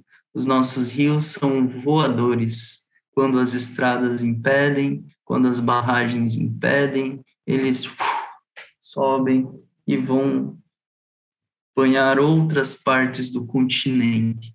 Assim nós fazemos. Nós sabemos que para os rios continuarem o seu percurso, é necessário respeitar e guardar a diversidade. A pobreza do mundo é uma pobreza de diversidade. Um idioma apagando milhares de idiomas. Uma religião apagando milhares de formas de lidar com o sagrado. Uma cultura, uma educação. Mas nós, povos originários, somos de antes do tempo existir. Nós continuamos e continuaremos cultivando e semeando a vida, fazendo com que os rios corram dentro e fora de nós. Um rio estancado é uma vida que deixa de seguir o seu fluxo. Se nós estancarmos uma parte do rio que corre em nosso corpo, essa parte definha, morre. Um rio estancado é um rio triste, é um rio só. Não podemos deixá-lo só. Nós vivemos em um mundo, em um país em que existem 83 mil quilômetros de rios. 83 mil quilômetros de rios e todos eles poluídos. Existem 31 milhões de brasileiros que não têm água encanada. E existem 11,5 milhões que moram em casas com mais de 3 pessoas por quarto. Existem 5,8 milhões que não têm banheiro. E os rios todos estão contaminados. 7,6 milhões de pessoas não possuem moradia em um mesmo país em que tem 7,9 milhões de moradias que não possuem pessoas. Não há água potável em nenhuma comunidade indígena. E em São Paulo, em grandes cidades como São Paulo, chove toda a tabela periódica e mais coliformes fecais. Essa dita civilização, esse pretenso desenvolvimento que nos quer todas e todos sinônimos de todos e de ninguém, esquece que os rios nos ensinam a gramática da sublevação. Os nossos rios são insubordinados, constroem barragens, eles partem e nos mostram que não podemos nos acanhar, não podemos nos constranger. Devemos, sim, semear a vida, continuar os caminhos antigos, respeitar os nossos ancestrais e fazer com que tudo que vibra e tudo que pulsa possa vibrar e pulsar por si mesmo. Esse é um mundo em que caibam muitos mundos, os nossos mundos, todos em comunhão, na possibilidade de bem viver, de conviver. O bem viver é uma palavra que foi forjada, foi construída agora há pouco, mas ele bebe nos saberes dos povos originários e, portanto, ele não será não será único, será milhões, será milhares, e expressará as formas de ser, pensar e sentir de cada uma e cada um de nós. Nós, povos originários, respeitamos tudo que nos circula, porque tudo que nos circula somos nós. São os nossos antigos que vêm nos visitar.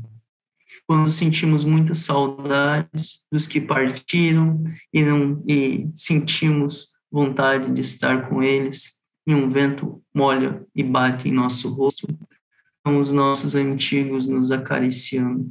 E assim continuamos. Talvez o civilizado, talvez aquele que surgiu, nasceu e cresceu dentro das cidades, não saiba, não tenha nunca chegado a conhecer a beleza da simplicidade e da imperfeição. Nós, sendo simples e imperfeitos, aprendemos com tudo que nos cerca. Uma sociedade da velocidade, uma sociedade incapaz de experiência, uma sociedade em que nada lhe passa pelo coração. O meu tempo está acabando, tem muita coisa para compartilhar com vocês e aprendi muito. Gratidão, água de EVT, que sigamos nós, aprendendo com os rios, aprendendo a beleza da simplicidade e que nossos corações sejam um dia puros e cristalinos como uma grande fonte de onde viemos e que, se tudo der certo, retornaremos e faremos uma grande festa. EVT, água de EVT.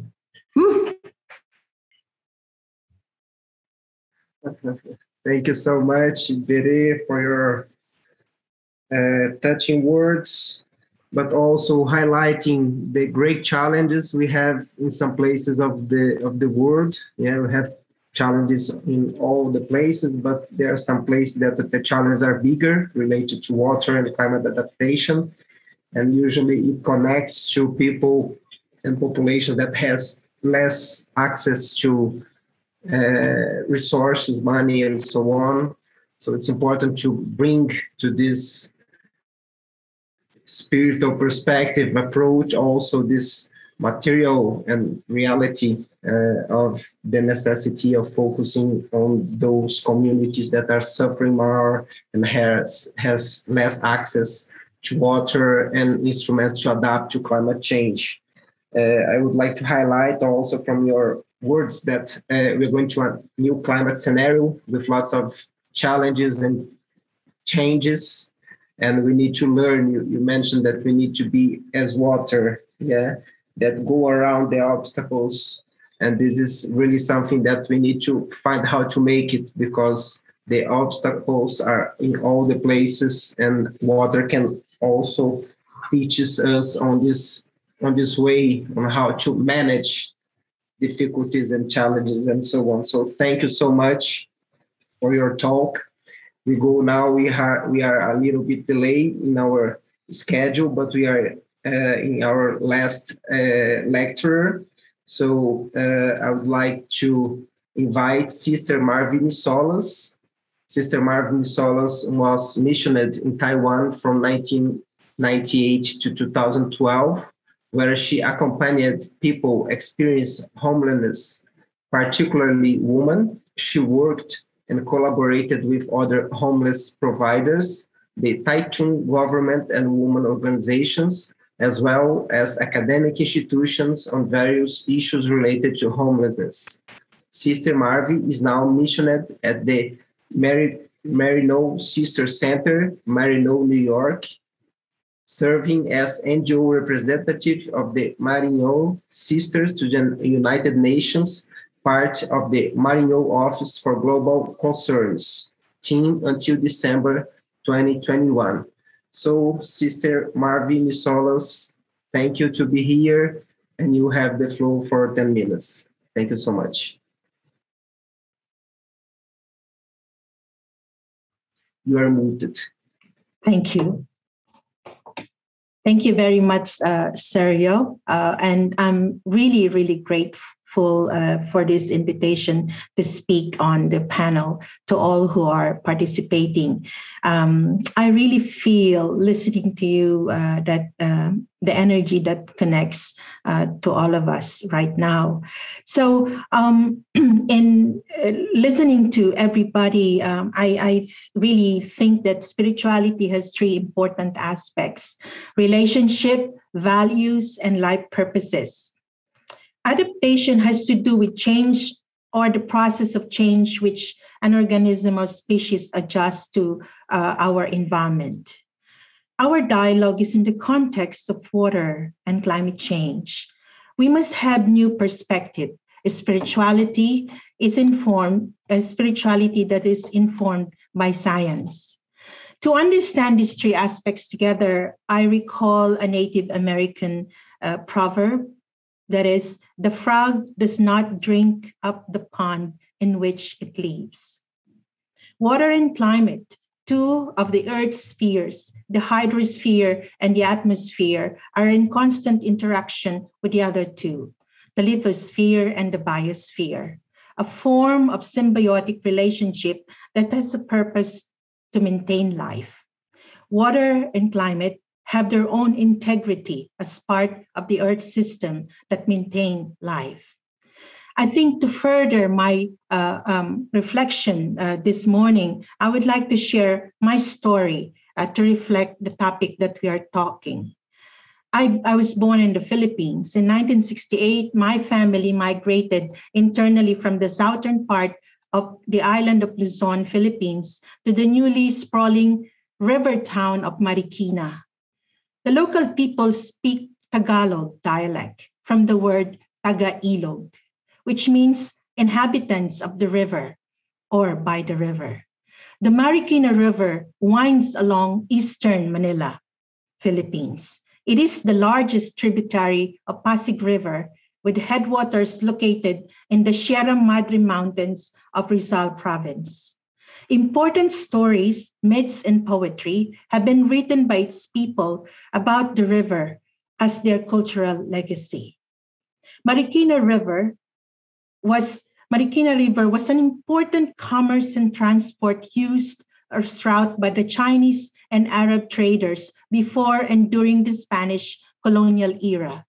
The Spanish Jesuits landed in shores and established their mission territory in one of the villages. The fluvial towns of Marikina River were the food plains because of its rich soils.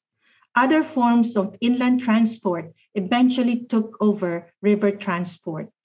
This resulted in the lack of river transport traffic and the deforestation of the upland areas to give way to the people's housing affected what is now the Upper Marikina River Basin Protected Landscape, contributed to the siltation of the river. In 1960s, factories mushroomed along the river banks. The lack of environmental laws and ordinances to oversee this polluted Marikina River. In 1991, a concerted effort to clean the polluted river slowly succeed up to this point. I will ask Abraham to move the slides, please. I just would like to show you where are we moving from. This is the situation. I think there's another slides before this, Abraham. Okay. So sister, this is the first one. That's all right. Yeah. So I think and what I'm going to go now is that on September 2009, Typhoon Quetzana, or locally named Ondoy, dumped about 258.6 millimeter of rain in Metro Manila. Within a matter of hours, Quetzana submerged most part of Manila, causing 1.5 billion in damages and 921 fatalities. The river, which was once teeming with life and supported life to these communities, now becomes a deadly tributary, causing loss of lives and suffering of displacements of millions of inhabitants in Marikina and nearby towns. Typhoons in the category of Quetzana are increasing in the frequency. So we can move some of the slides. These are the aftermath of Typhoon Kitsana in 2009. And as you can see, this is taken from the Marikina and nearby towns. Next slide, please. And this is also part of the Kitsana. And so next slide would give us an idea of how, typhoon of this category in the Philippines have been becoming very common. Now, this is just last year in 2020, where 2 typhoons, one after the another, have been really fumbling the Philippines. So what I would like to point here is that people are really, tired of disasters, especially extreme water-related disasters. And I think Filipinos cannot keep up with disasters. We have what we call disaster fatigue. Filipinos are just busy surviving from one calamity to another. And of course, I'm not just saying, Filipinos, I'm also speaking for communities who have been, suffering from all these calamities brought by water-related disasters. So I can say that climate adaptation, as we are talking here, has its limit. So those who are responsible for green gas emission and inept governments must stop playing up the term resilience and must deliver to the promise made in the Paris Agreement. Next slides, please. So local people have been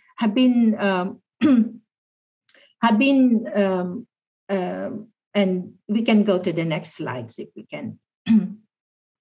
So local people have been working, especially women frontliners, in the river adaptation initiatives. But this is not enough. I think we really need to make a big shift during this COP26. So I think, I ask, what do we mean when we say spirituality for adaptation? We cannot speak of spirituality of adaptation without water justice or climate justice. We must evoke the call to righting our relationship. And so with this, a new perspective, and I would like us to suggest that we refer to Thomas Berry's 10 principles of jurisprudence. We must understand our place as humans in the evolutionary deep time. The key is to have the evolutionary consciousness where humanity's place is and where we are going. So I'm, for time purposes, I would like to focus on the principles number 5, which is the next slide, and number 9.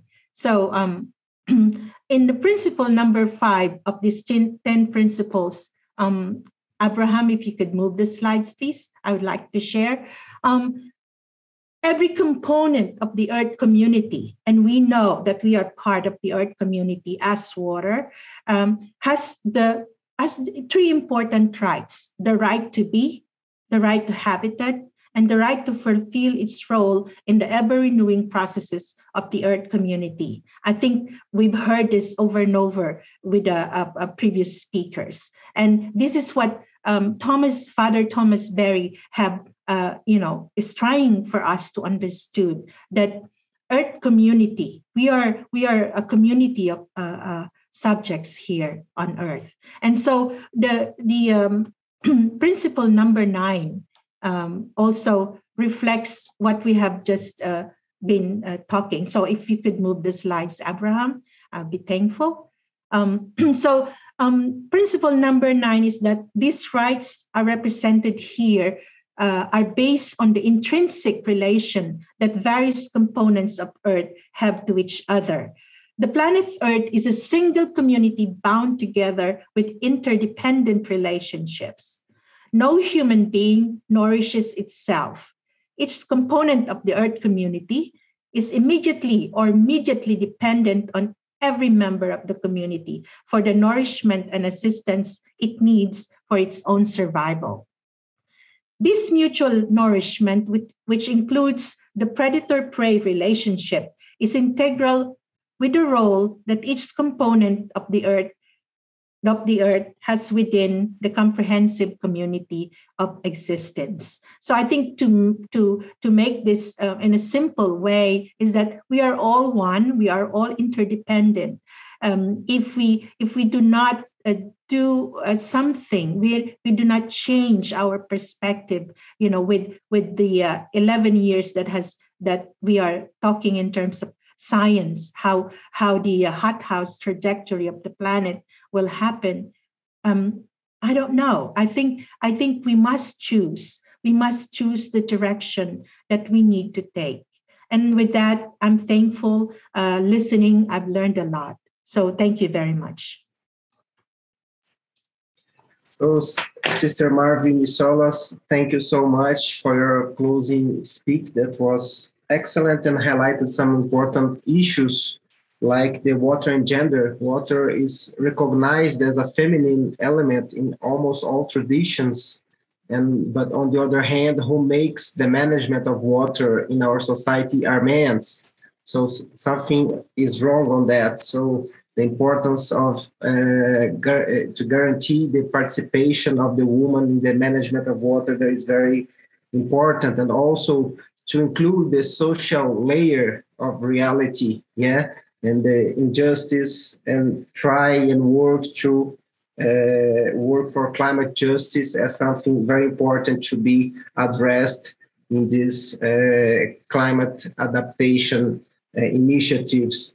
You also highlighted the point that one of the rights that you mentioned is the right to be, and it's important maybe to register here that many countries are working in the recognition of rivers as beings, of entities and their rights.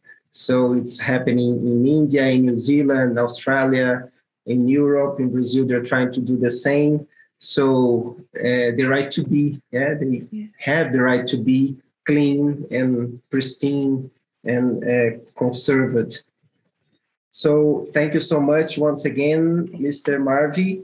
And now we finish the lectures, and we are going to start a brief question and answer, because we are already with a delay, a little bit late. So I will I'll read some questions here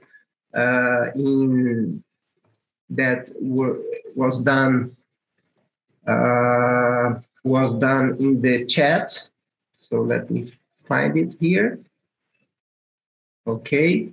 So I'll do a block of questions. I'll read all the questions, and then I open for brief interactions of the lectures. We don't need to have all the lectures interacting because we have a few time, but those that want to comment or explain the questions, please do so. So the first question that is from Henk Holslag. As I understood, it was to Maria. It is an idea that the faith and community leaders get training in actions that can mitigate problems of climate change. She's asking if this is an idea to train faith and community leaders for actions to mitigate problems of climate change. So this is the first question. Dino Bumbari asked, are there specific examples of heritage conservation practices in metropolitan areas that reconnect water, spirituality, faith, and heritage conservation? So this is Dino's question. And then Patrick Musini from Nairobi, Kenya, he asks, there is commendable high-level intervention to mitigate on the adverse elements of climate change. What are the local interventions that reach the local ordinary citizen who may not be privy to these high-level interventions? So this comment on how can we go to the local and not only discussion in high-level meetings. And the last question to the lecturers is from Vijay Suparan. is there a need for faith-based inspiration solutions to connect with policy at some point, or should they work on a parallel track? Very interesting point. So this discussion should go inside COP, for example, or it should go in parallel. So let's see the thoughts and the comments of our lecturers. So you can comment those questions, please. The floor is yours. I just had a thought that in many of the organizations that are faith-based are working in many directions that you have just commented in your questions. So you have people who are doing advocacy work within the Human Rights Council, at the UNFCCC during the COPs with the negotiators, but also many faith-based organizations are working with local people to help find solutions to the crisis that we are facing. But as well as that, I think spirituality provides means of becoming resilient to everyone. That is so important, because working with the COPs, at the COPs, one of the things that happens is that there is so much anxiety and depression around what's happening today. So faith brings also a way to look at the situation that brings a lot of strength and power and hope. And the last thing I wanted to comment on the situation is that also you have many gatherings now of different faiths who are uniting to bring solutions at the level, for instance, of investments in the banks. So people are withdrawing their money from different faiths because they don't want to invest in dirty energy, or people are looking into ways to change their lives or to promote in their community solar systems. So like this, you have many examples. Thank you for your questions and the time. Thank you, Valeria. And I see that Maria want to make a comment as well. Maria? Thank you very much. I just wanted to quickly reply on the first and the last question. I'm really sorry I have to leave after this. I would love to stay and discuss with you, but I hadn't expected to be staying this long.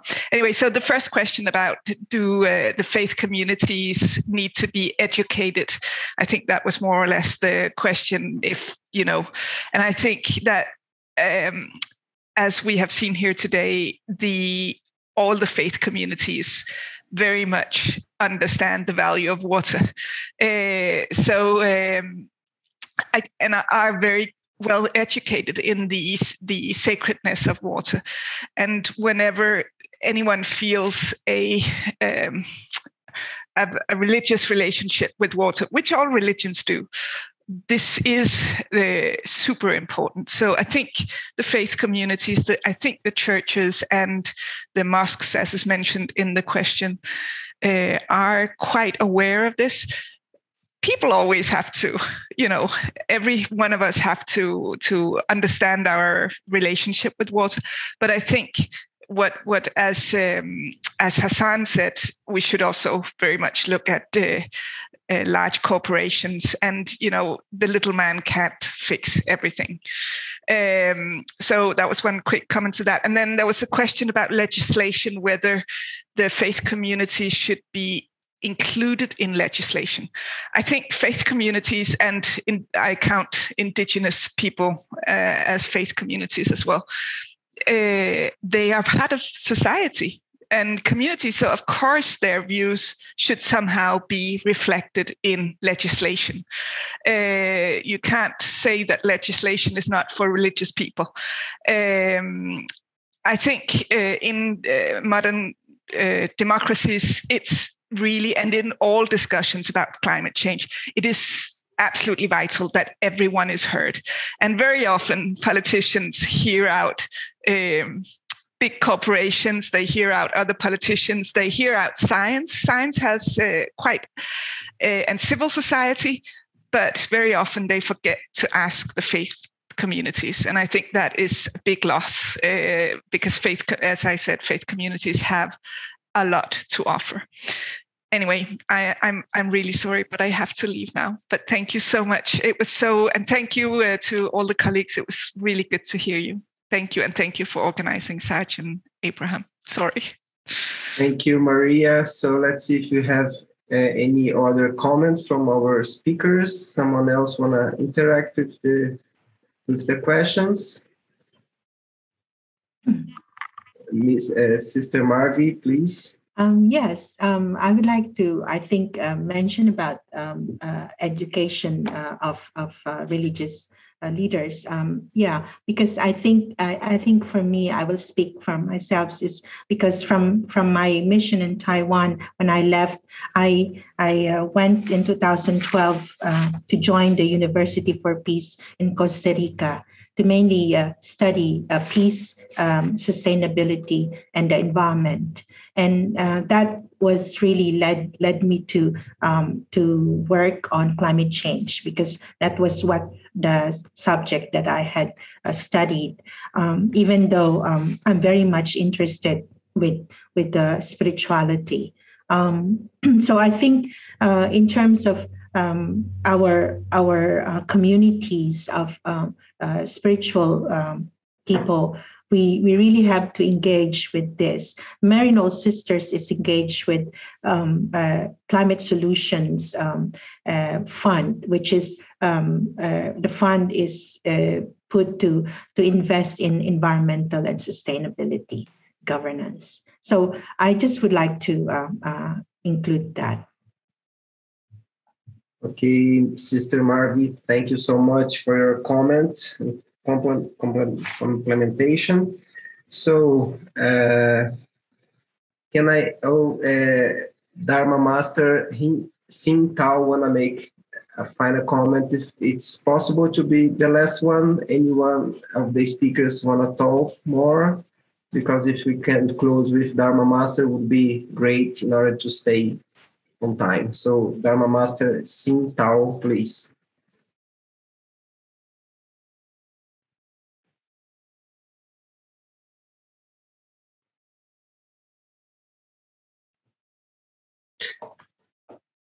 I can't hear his voice.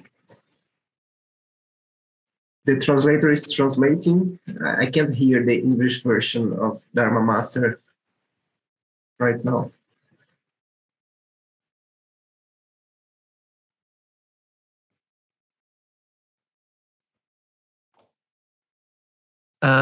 Mr. Lee, is there something I can help you with? Okay.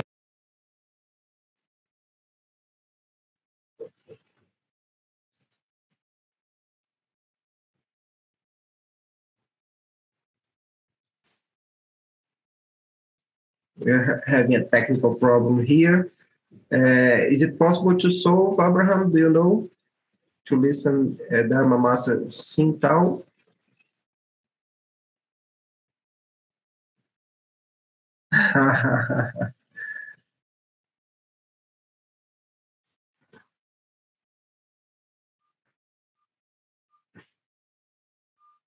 We are having a technical problem here. I will advance considering we are delayed here. We are on time. Let's make a final try once again with Dharma Master Sin Tao to see if the audio works. So if you can say again, Master Dharma Master Sin Tao, please. Let's try once again.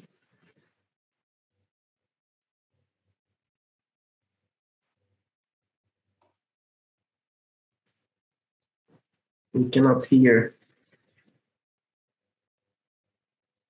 那给我讲好吗 ？OK， 感谢我们的主办单位，还有我们所有的参与者，大家的精良预言呢是非常好，我觉得都是能够我们贴切的共同的能够把这个生态的一个灵性，这个我们贴切的了解了，我们应该把灵性灌溉在这个生态的一切的空间。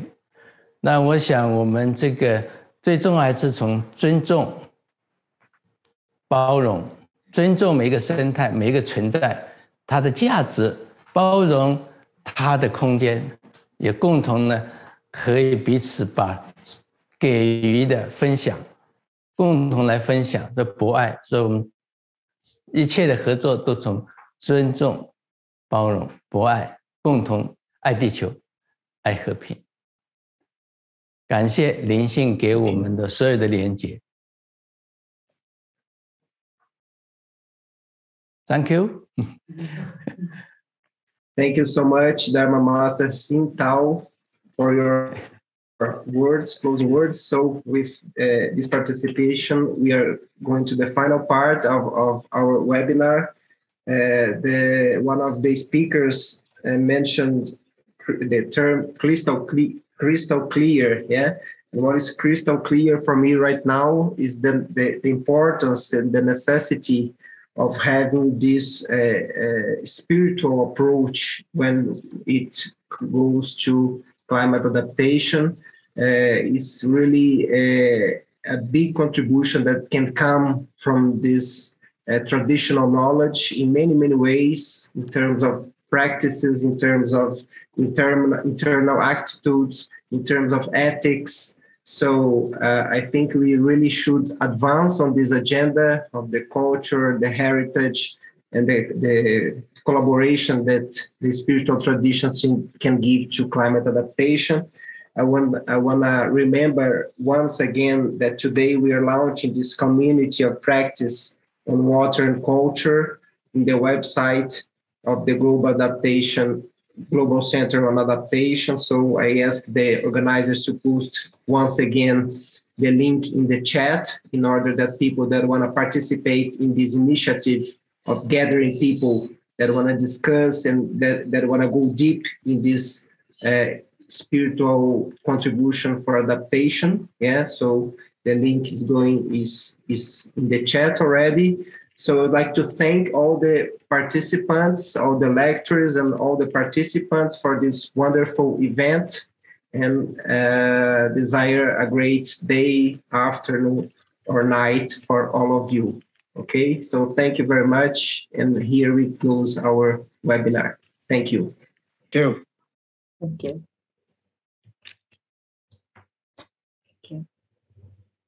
Thank you.